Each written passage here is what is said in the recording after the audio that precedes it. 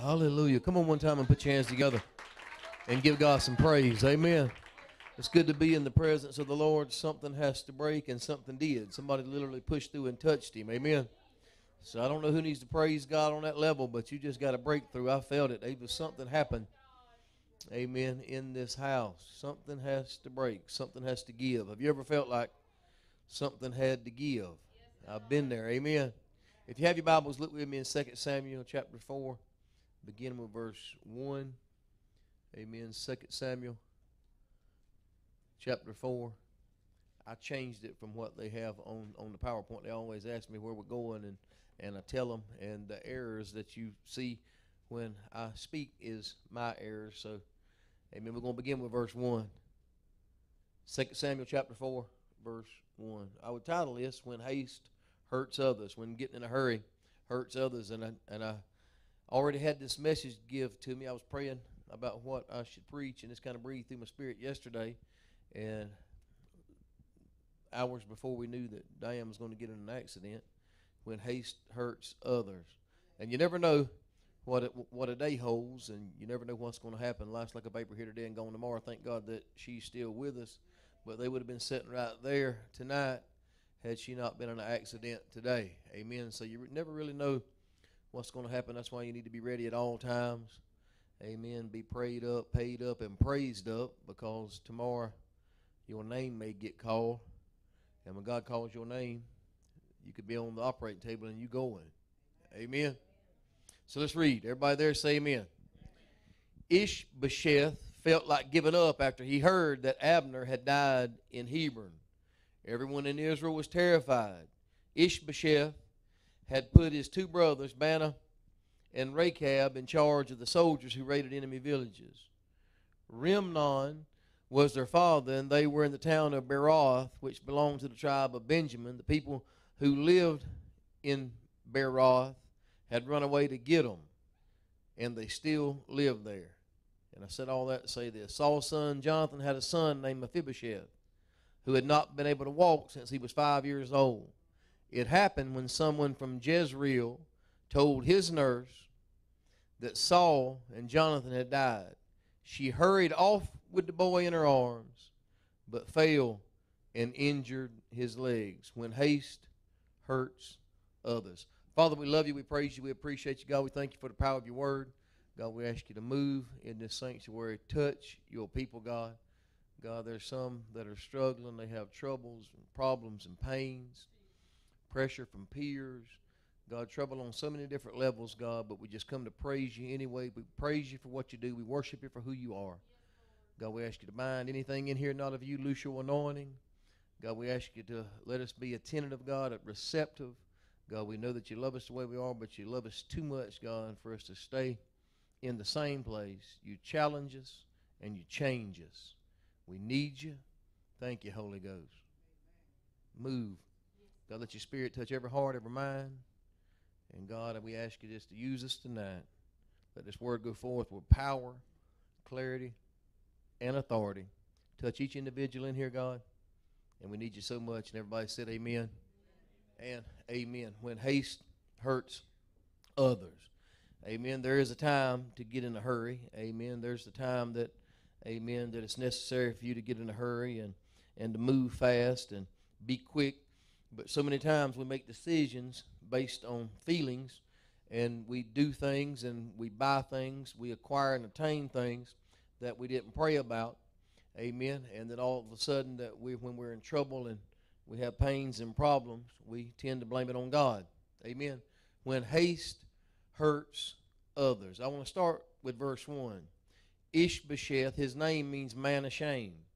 Man of shame. And I'm not going to open any closets or look at any skeletons tonight, but there's not a person in this house from the pulpit to the back door that don't have some problems in your past, some things that you could change if you could go back.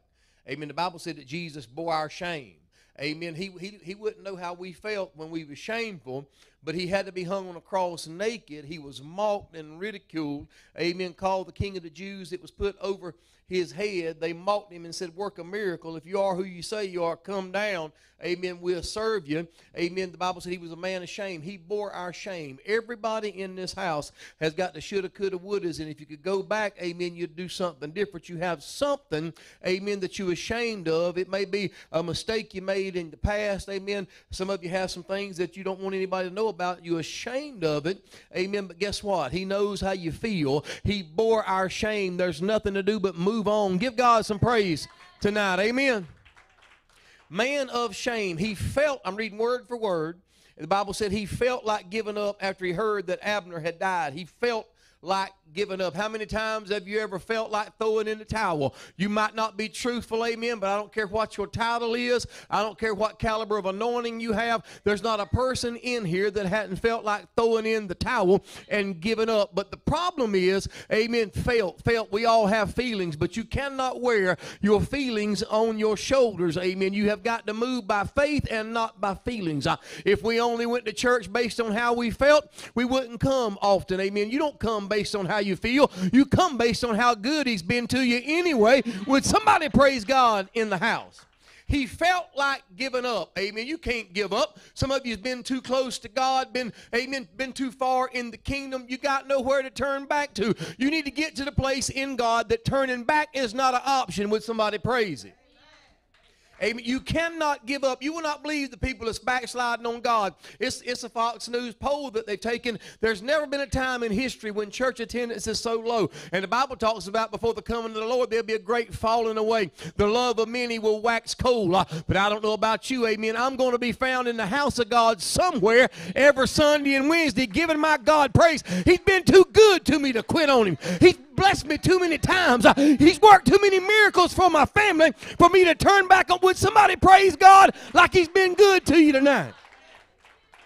He felt like giving up. That's why the Bible said we walk by faith and not by sight. Amen. We walk by faith and not by feelings. I don't always preach when I feel like it. There's a lot of times I don't feel like it. You wouldn't believe the times that I tell Teresa to pray that I might call Taylor or Linda to see if they'd preach for me because I don't feel good. But there's something about God when you get here, you feel a little better. That's good stuff. Have you ever been sick and went to the hospital and immediately when you got there you thought they was going to think you crazy because your symptoms left? You felt better just simply by being there. And I walked in there several times and the doctor said, what's wrong? And I said, nothing. I feel pretty good now. There's just a feeling about it. It's kind of like church, amen. You feel like giving up, but you get here and you feel the anointing. You feel the Holy Ghost, and it gives you a second wind, and you praise him anyway. And when you praise him, amen, it encourages your spirit, and you got the faith to fight one more day. So Ishbosheth, he felt like giving up after he heard. God, this is awesome, church. I'll never get through with it tonight. Just give me a little bit of your time, and we're going to get to the end. Hopefully, amen. He felt like giving up after he heard. Faith comes by hearing, and hearing by the word of God. But when you allow, this is your ears, your faith gate. Faith comes by hearing, and hearing by the word of God. Amen. The measure of faith you have is based on how much word that you hear.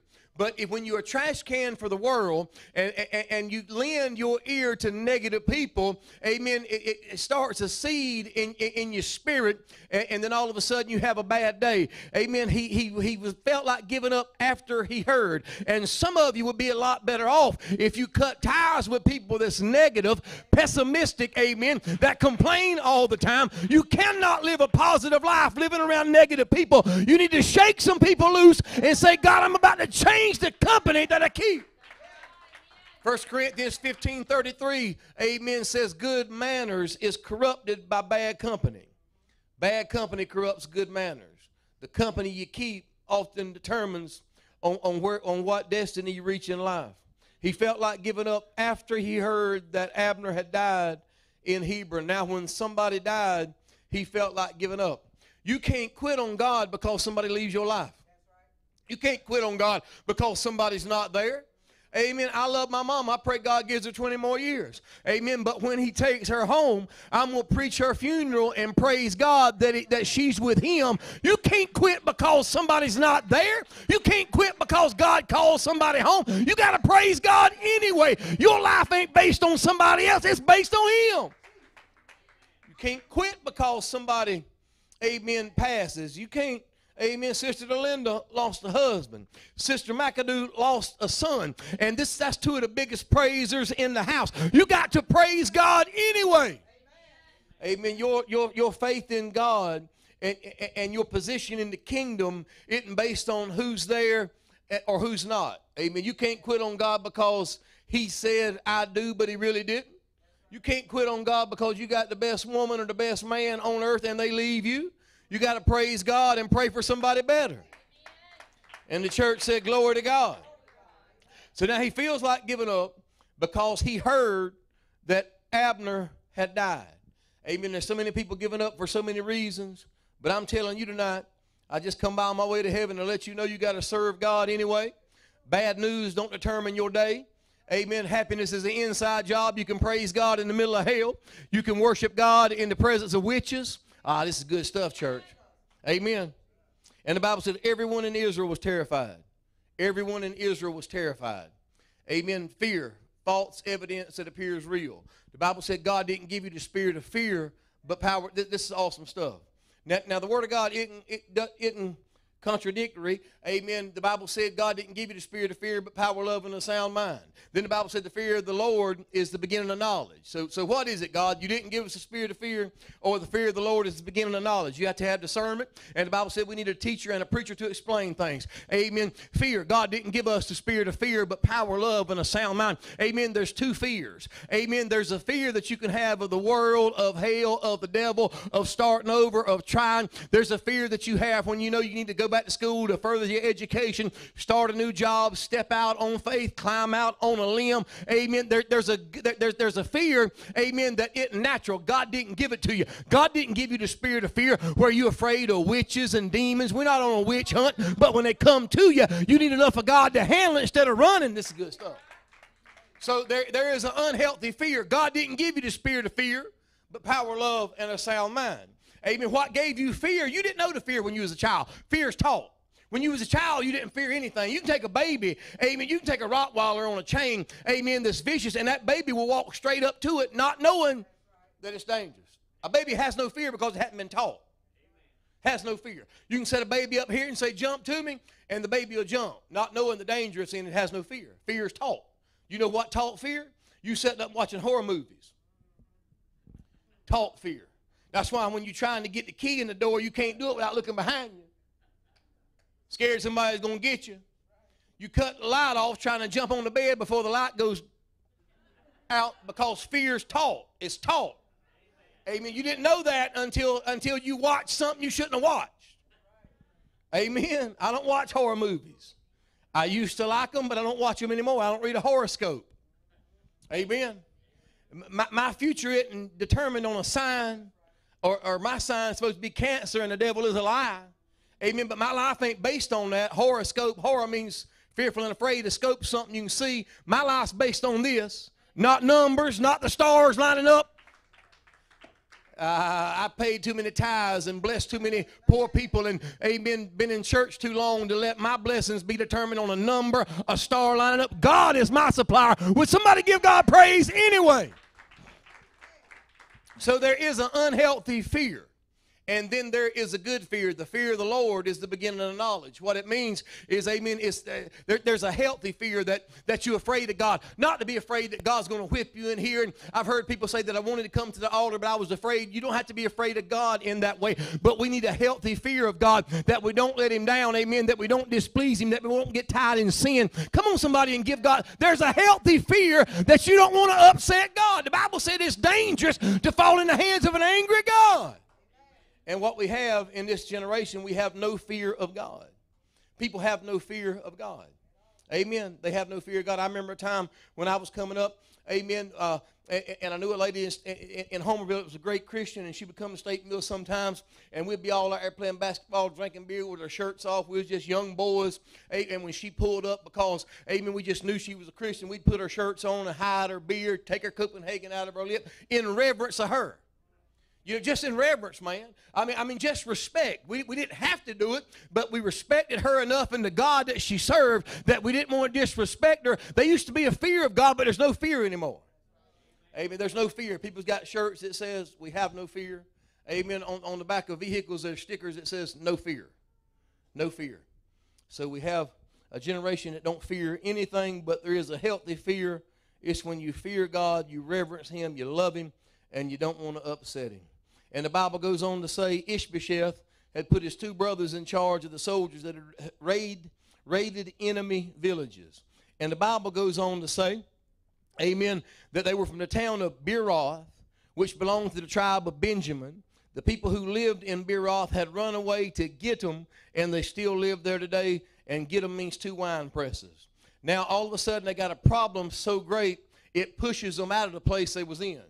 Every now and then, amen, something happens where you at to push you to a better place. They went to a place that had two wine presses. Now, I want to talk to you for a moment about wine. I'm not giving everybody a free pass to get drunk. Don't do that tonight. I'm not okay in that. The Bible said all drunkards will have their part in the lake of fire. But wine in the Bible is symbolic of joy. They drank wine, amen. The Bible said wine is for those that suffer. They didn't have Lortabs and Oxycontin. They didn't have pain pills. They had wine and strong drink. And when the people had cancer and they were in excruciating pain, they would give them wine, get them drunk, ease their pain. The Bible said wine makes the heart merry. This is good stuff.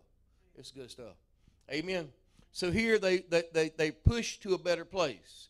They was pushed to a better place. Every now and then somebody will upset you and go against the grain and throw a pebble in the lake, so to speak, to make ripples where you work. And what it is God putting you in an uncomfortable situation to push you to a better place. God is awesome.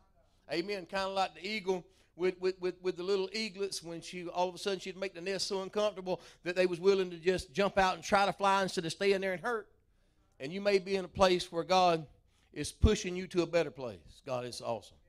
Amen. That Gittim means two wine presses, and the Bible said they're still there now. They're still there now.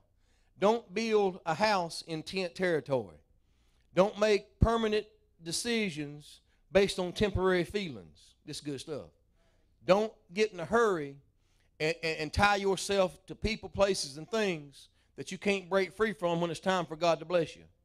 It's so good. You know, in a perfect world, can I preach about something that none of us done probably? In a perfect world, you go to school, you graduate, you get an education or a craft or a trade, and you get some money saved up, and you find you a place, and then you pray for God to send you a spouse, a husband or a wife, and you find them.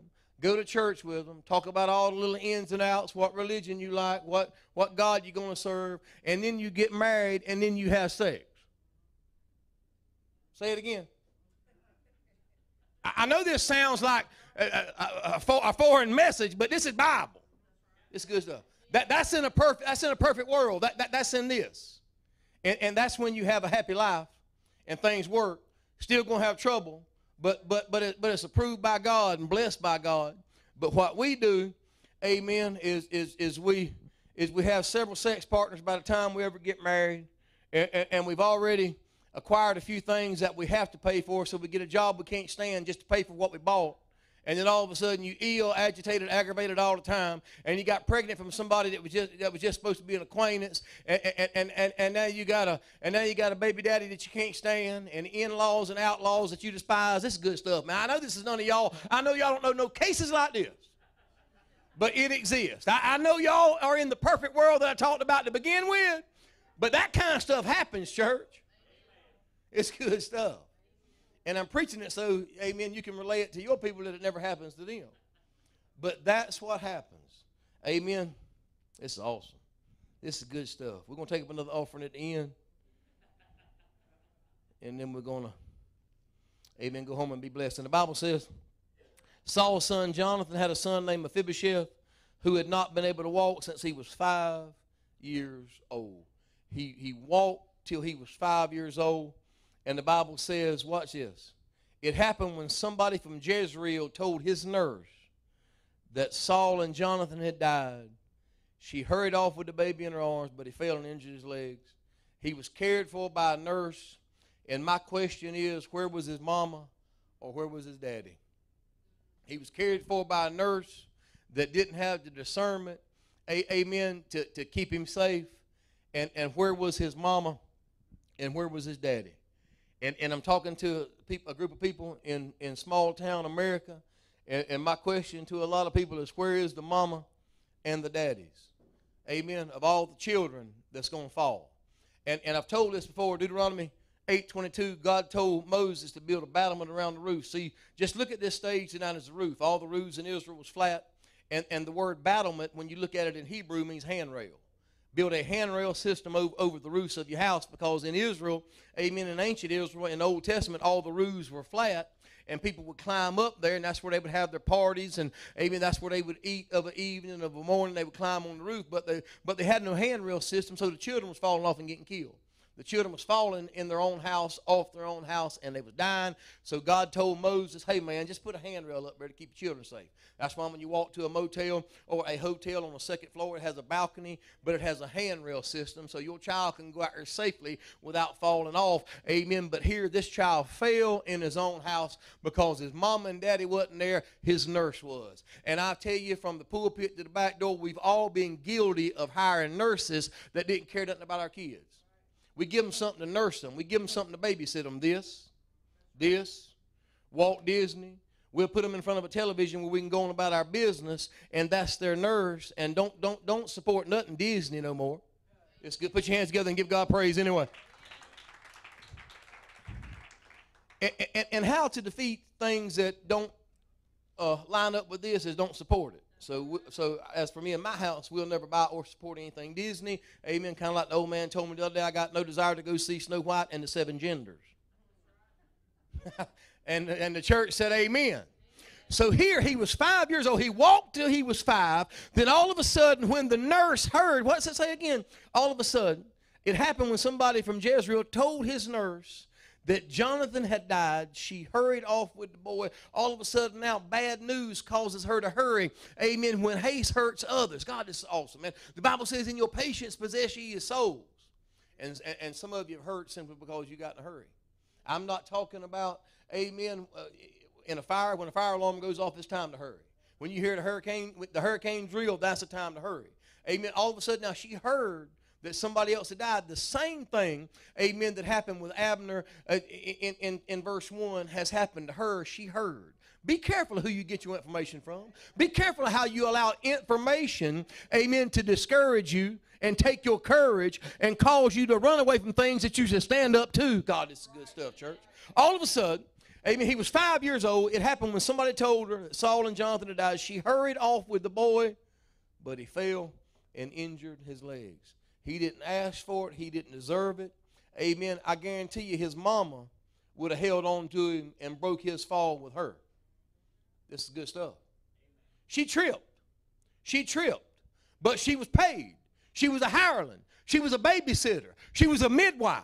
Therefore, instead of holding him and breaking the fall with her, she just fell on him and dropped him because she didn't give birth to him. Amen. She didn't care about him on that level, and therefore now he's crippled for the rest of his life.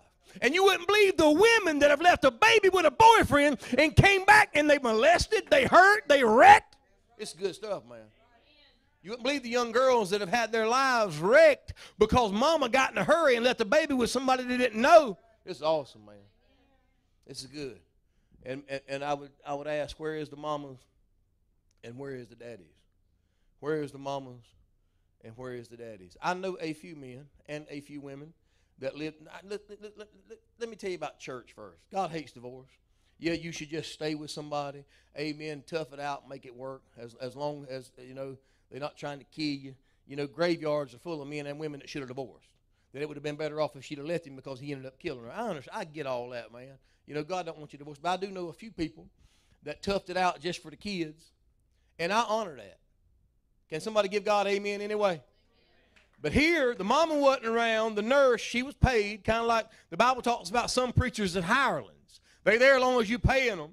Amen. But when the check gets cut or the ties dwindle down, they go off somewhere else. They're not a real shepherd. They hired. Therefore, when the wolf comes, they flee. God, this is good stuff, man. Amen. And here she hurried with the boy in her arms, but he fell and injured his legs. She wasn't injured because she didn't care for him enough to fall with him and to break his fall. And what I would like to ask people in this day is, where is the real spirit of the mothers and the daddies at? And the church said, amen. And the Bible said, one day about noon, Rechab and Baanah went to Ishbosheth's house. It was a hot day, and he was resting in his bedroom. The two brothers went in his house, pretending to get some flour. Be careful to who you give access to your house. Be careful who you allow in your house. This is good stuff. You know, there's people of different denominations and religions that come to your house and knock on your door. I'm Pentecostal. I'm Christian. I believe in the Bible rightly divided. I believe in being baptized with the Holy Ghost. We're Pentecostal. I believe that. Amen. When Mormons or Jehovah's Witnesses come to the house, I don't invite them into my house. I don't agree with them. Amen. I don't believe the way they believe. There's no need just sitting down and hashing it out and going over scriptures, because they sure ain't going to convert me, and chances are I ain't going to convert them. So the best of what I tell them is, hey, I'm a preacher. I'm Holy Ghost filled. I believe in the 9 spiritual gifts. Amen. Yielded to anybody that's under God's submission. Would somebody give God praise? And immediately, amen, they get ready to go. All you got to do is start preaching to them, they'll leave. Two brothers went into the house pretending to get some flour. Sister Linda preached a message before. I'm big on titles. Title of this is When Haste Hurts Others. Sometimes you got in a hurry and it hurt others. You got in a hurry and you married wrong, therefore it's hurt your kids. You got in a hurry and left too soon, hurt your kids. This is awesome, man. In your haste, amen, you hurt others. In your patience, possess ye your soul. I know I'd love to say, in your patience, God possesses your soul. But in your patience, possess ye your souls. People take crazy chances with cross sections and railroad tracks. And in your patience, possess ye your soul. That job ain't more important than your life. You might as well just be late, get a point, get fired, whatever you got to do, slow down. Don't take a crazy chance. Multiple people have been killed trying to beat a train because they was in a hurry.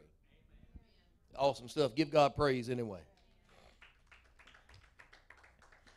Sister Linda preached a message titled The Great Pretender. It was the title of a 60s song. But be careful of people that pretend. Pretend. Amen. They play games and they pretend to be one thing when there's something else. And a lot of it happens at the altar in the chapel when you say, I do. Amen. And then you get home and you're like, where is the man I just married? This joker ain't he got a twin brother or something. Amazing how people can change so quick because they pretending. This is good stuff, man. And you know, so many times we've married a couple hundred people probably in 10, 11 years. A lot of people, marriages, and seeing people get married. But you know, none of the serious stuff comes out during dating. You know, while you dating, man, sugar won't melt in their mouth. You know, you can put, while you dating, you can put M&Ms in your hand, baby, and they won't even sweat. You understand me? You that sweet. You know, nothing comes out that you need to talk about. Because you're so caught up in lust and infatuation and amen, that you don't want nothing to come out to separate you, so you overlook all that bad stuff.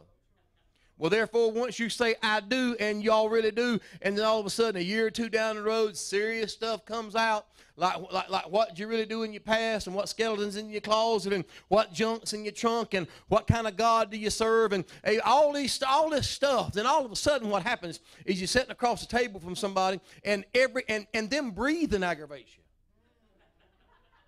I'm serious, man. Them breathe. They breathe too loud. All of a sudden, little stuff you didn't hear when y'all was dating because you were so deaf and blind by lust. Then all of a sudden, you looking at them and their jaws popping, and you like, it's crazy. You know what I mean? Every little noise upsets you. You know, you just ill about everything. They can't do nothing right. It's simply because, amen. Let's go a little. This is awesome, man. Y'all know I'm preaching right. It's good stuff. And the Bible said they pretended, amen, to get some flour. This looks like a movie, man. Sugar, flour. They pretending to get flour. Watch what they do to this man. But since they were inside, they stabbed him in the stomach and killed him, pretending to get flour. And now he's dead simply because he gave the wrong people access to his house. Be careful who you give access to you. Be careful who's got access to you. Everybody don't need access to you. They cut his head off and took it with them. This is amazing, man. I know we can read through this, but this really happened. This is not a fable. Jesus told fables and stories. Amen. Parables, the Bible calls it. This really happened. They cut this man's head off. Amen. This ISIS spirit just didn't start 10 years ago. It's been around a long time. They cut this man's head off and carried it with them. You wouldn't believe the people that has wicked hearts, evil. This is good stuff, man. And the Bible says, they walked it across the Jordan Valley all night long. Finally, amen, they went to see David and told him, your majesty, here's the head of Ishbosheth, the son of your enemy Saul, that tried to kill you. Watch what he does. The Lord has let you get even with Saul and his family. It looks like David would have been glad, but I'm going to tell you something. You'll always be promoted. God will always promote you or demote you based on an opportunity you have to get even with an old enemy. Please get this, church. You'll always have an opportunity presented to you to get even with an old enemy, and God will judge your character based on how you respond to getting even with an old enemy. It's amazing stuff. Joseph was sold into slavery. Potiphar's house. Sold into slavery. His brother sold him out. Potiphar bought him and made him a slave. Made him scrub his floors and baseboards. The Bible said God was with Joseph everywhere he went. But Joseph was at the house alone with Potiphar's wife. The Bible says she looked at him, she liked him, she liked the way he was built, liked the way he looked, he was handsome. She said, lay with me. Joseph was about to be promoted or demoted based on his character, and he was presented with an opportunity to get even with an old enemy. God, this is awesome stuff. I'm going to stay here for just a minute. God will test your heart at an opportunity to get even with an old enemy. What better way to get even with an old enemy? Amen. Joseph could have easily said, you know what? He's made me scrub his toilets, his baseboards, and here his good-looking wife wanting to sleep with me. I'm fixing to get even with an old enemy. Nobody around, nobody will never know. But Joseph said, I will not sin against him or against my God. And it angered her, but God promoted him. Will somebody give God praise? You'll always be promoted or demoted based on how you respond to getting even with an old enemy. This is awesome. This is amazing. And the Bible says that this is what David did. It looks like David would have said, great, another enemy dead.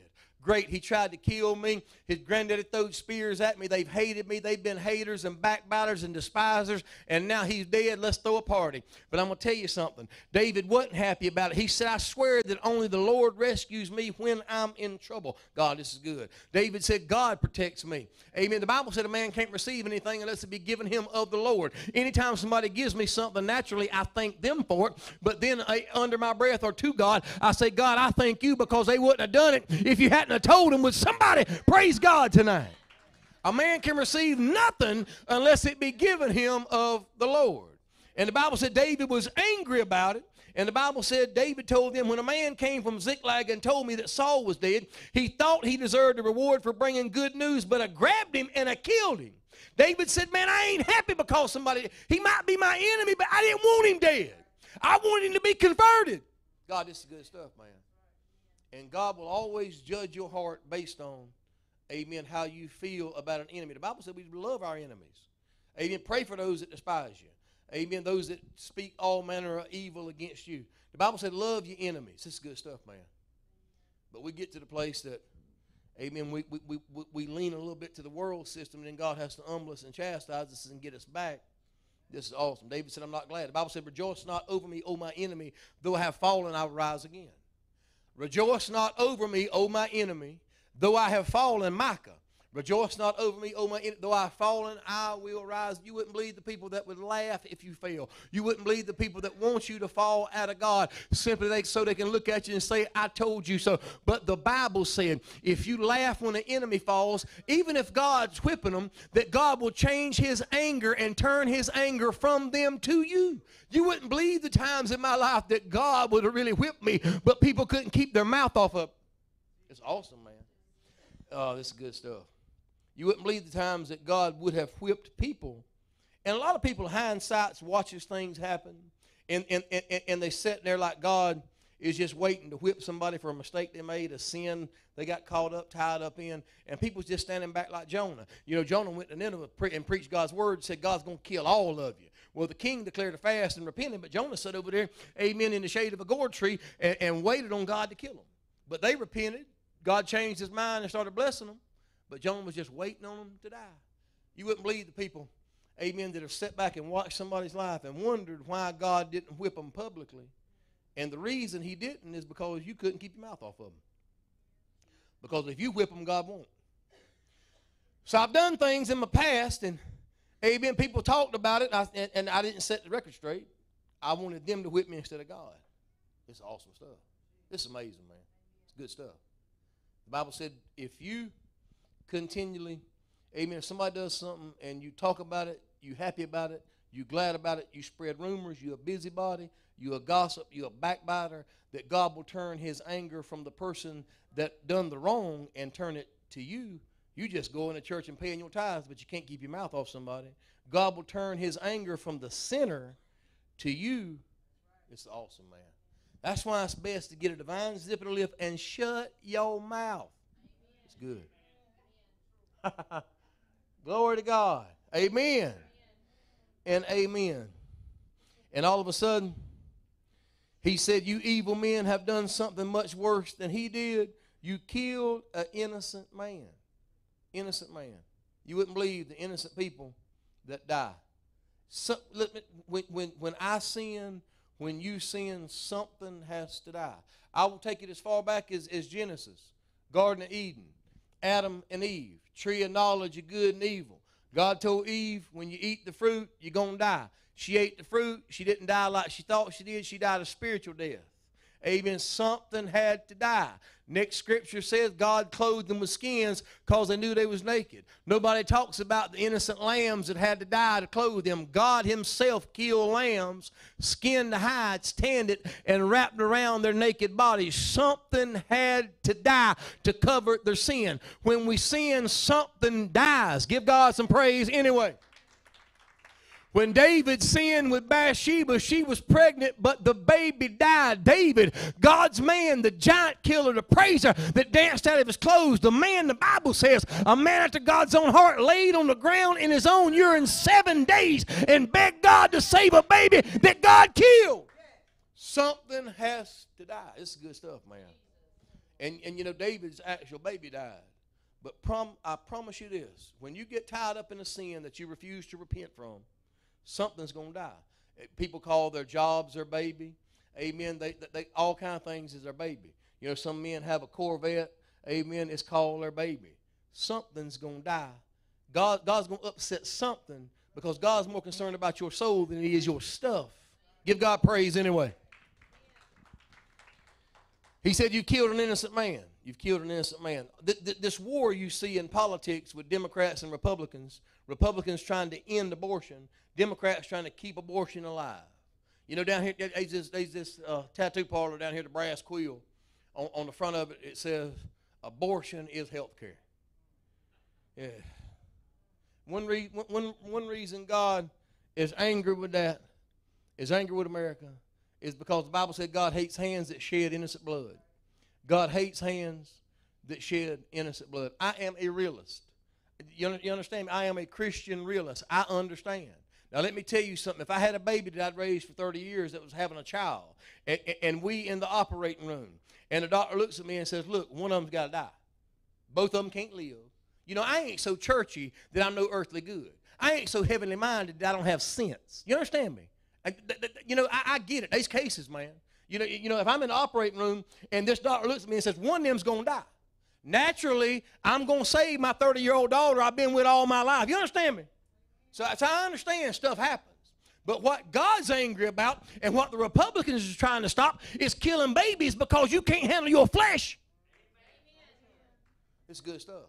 You know, God and the Republicans talking about all the women, amen, that want to use their bodies as a sex tool, get pregnant just because you too lazy to get up and take a pill. You get pregnant and kill a baby. It's good stuff, man. You know, that stuff's free. Can I be a little worldly in church? Rubbers is free. It's good stuff, man. Condoms is free. Birth control is free. It's better than killing a baby. Will somebody give God praise anyway? So I am against abortion. So is the Republicans. And here David said, you have killed an innocent man. 60 million babies have been murdered, amen, at the hands of doctors. This came out that they sold body parts of babies to buy cars. Do not have an abortion. Well, I almost every service, sometimes I have people come up to me, amen, quietly and privately. I would never tell, and I never will. And they say, please pray with me. I had an abortion. But listen to me. If you've had an abortion, simply ask God to forgive you. And I know you probably already have, amen, and it's over. Don't have another one. Don't have another one. God hates hands that shed innocent blood. God hates the doctor's hands that shed innocent blood. This is awesome. Let's go a little further. He said, you have killed an innocent man in his own house, on his own bed, and I'll make you pay for that. What you sow, you're going to reap. Sometimes you're the reaper. Sometimes you are the reaper. You know, there have been times in my life that I've saw something, and you know, God really let me say something about it. I'm a Christian. And it looks like we ought to take everything and be a doormat for everybody. But there's times that God has let me be the reaper. This is good stuff, man. This is awesome. This is good. You know, I heard something the other day, JC. I never watched nothing on social media, but she showed me something, and it was a young black guy. He was talking. He said, if you always got to be the bigger person. He said, I'm so sick and tired of somebody telling me, be the bigger person. You always got to be the bigger person. Be the bigger person, son. He said, I'm sick of being the bigger person. He said, if I always got to be the big person, I'm around too many small people. He said, he said, I know what the Bible says. He said, but I ain't in the Bible. he said, I'm going to get you for it. You know, but we don't do that. But but it's kind of real and funny. You know, and people say it, and you do always be the bigger person. But, you know, like he said, sometimes you may be around too many small people. This is good stuff. Give God praise anyway. So now David said, I'm going to make you pay for it. David then told his troop, take these two brothers and cut off their hands and their feet and hang their bodies. This is awesome stuff, man. Cut off their hands and feet. And he simply done it as a show. And I was praying about something one time. Never heard a preacher say it. Never heard a teacher teach it. But Jezebel, the Bible says, she hated the anointing. She hated prophets. Amen. And as Ahab rode into town, Jezebel, the Bible said, painted her face one more time. She put makeup on to seduce this preacher. And she tried to change his heart based on how she looked. But the Bible said, Ahab looked up and said, who's on the Lord's side? The eunuch said, I am. He threw Jezebel's body off the balcony. And he took his war horse and stomped her body. And the Bible said the blood splattered on the wall. That's good stuff. That's awesome, man. You know, he done made a stand. She hated the anointing. And all of a sudden, now he takes his war horse, stomps her body, blood splatters on the wall. He goes in and make a sandwich. Let me tell you something. When Ahab and Jehu come to you, you can go home and set your house in order. It's over. He stomped her body. She had painted her. She was a beautiful woman, man.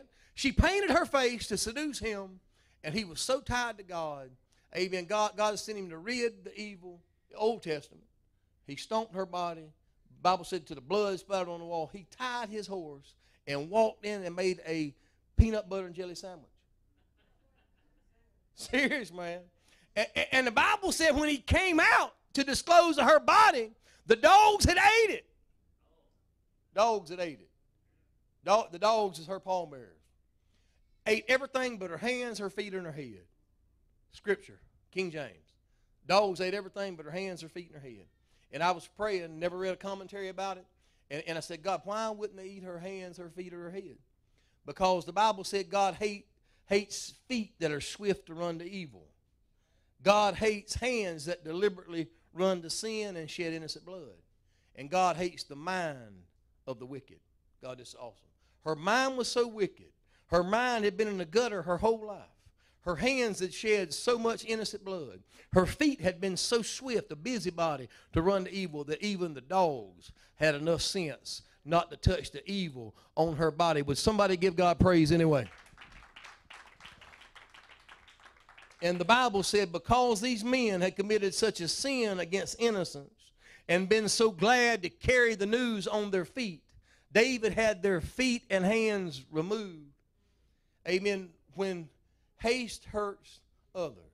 You wouldn't believe the times that I've thought about, simply since this was breathed in my spirit, at the times that I've got in a hurry and hurt other people. The times that I wanted it my way and I wanted it now, and it hurt other people. And I'm telling you, simply pray on it and lay on it and wait on it. If it's for you, amen, people will hurry you up. People will hurry you up. Hey, you got to hurry. You know, salesmen will hurry you up. Hey, I got 2 people coming to look at it today at lunch. I'll talk to you tomorrow. And, man, then your heart just starts racing. You want it now, you know, then you go ahead and get it. Car salesman is the biggest liars. You know, you looking at it, amen, ain't nobody looking at that thing. Well, I got somebody calling me about it right now. I'll call you back in 30 minutes. They don't call you in 30 minutes. You just sweat. Oh, my God, somebody got it.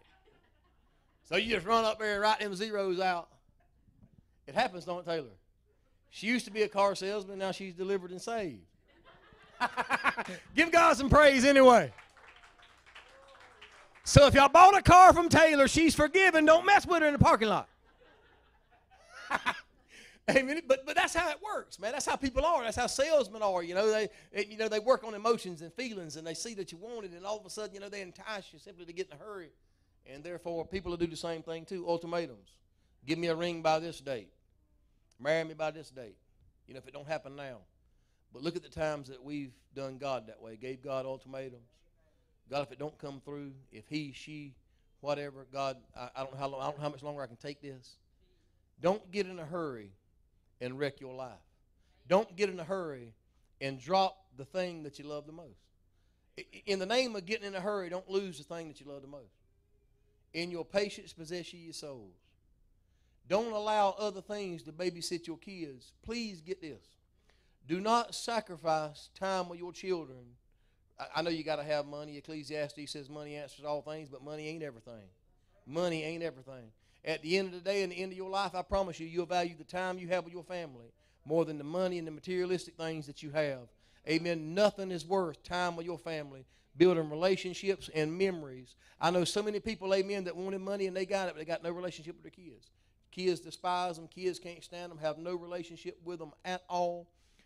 Our son Dalton, we got Dawson and Dalton. Some people confuse them. Dalton had a job at the railroad. He would have been making $160,000 in a couple of years when he deadheaded. Amen. But it kept him away from his kids. Amen. One gentleman told him that worked with the railroad, said, I had a great life. I made a great life for my family. I just missed it. And he wasn't willing to make that sacrifice. So he went back to where he could be home at 4 o'clock, have weekends with his kids. I honor him for that. Amen. Do not waste time on unnecessary things and drop the thing that you love the most. Money is not everything. Time and memories mean a whole lot more. Stand to your feet in the presence of the Lord. Amen. When haste hurts others. She got in a hurry